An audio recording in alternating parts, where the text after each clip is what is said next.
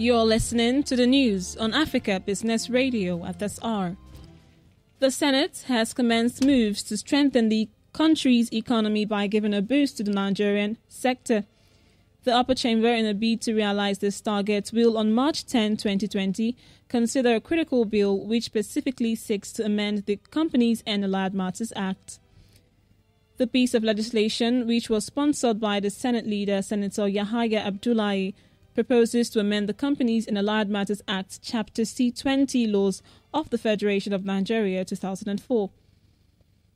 According to a summary of the bill, when passed into law by the 9th Assembly, the business landscape in Nigeria will be reorganized and liberated hitherto from the heavy constraints of several provisions in the Companies and Allied Acts Matters 1990 responsible for obstructing modern business practices in the light of national and global business reforms.